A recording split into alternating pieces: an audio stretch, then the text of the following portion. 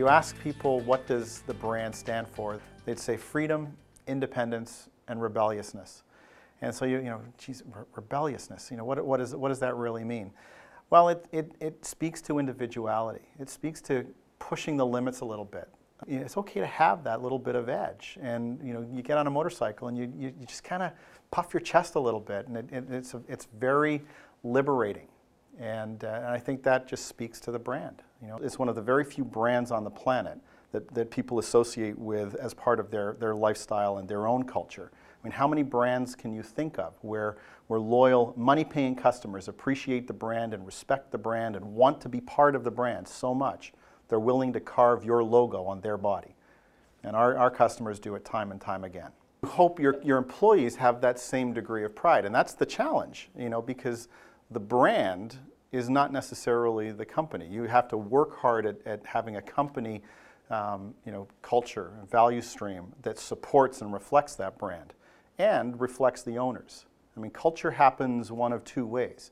Left unattended, it kind of percolates up, and things can, sort of evolve in an organization that you may not be happy with. And left unaddressed, be careful, what you get. As owners and leaders of a business, you also have to manage culture in a way that ensures it stays true to the company vision, mission, direction, strategic priorities. Ours is a very detailed process. We run an annual associate feedback survey across the entire organization, and we have a 95–96% participation rate. It's a pretty complex survey that looks across 8 or 9 different categories around supervision, leadership, image, culture. We actually checkpoint on our values and ask the organization, do you believe that the leadership of the organization is living up to the values of the organization? The total organization results are published. They're posted on our portal. And then a couple of weeks later, we have associate feedback sessions where they're given some pre-work that identifies, kind of the lowest scores. And so they're asked to think of, what would you want to see happen in these areas? And at the end of the day, it's really one of 3 answers. Great idea, we're going to do it. And here's who's going to be in charge and when it's going to happen.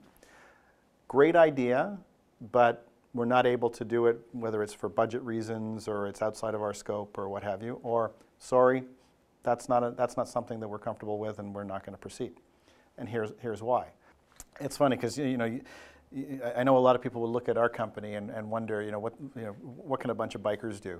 The reality is we are a very successful, extremely well-managed business. And if you think about it, we're representing one of the most iconic brands on the planet. And you don't mess around with that. We have been one of Canada's best 50 managed companies for 20 years. Our employee satisfaction scores, 97%. Our overall engagement scores are, off the charts.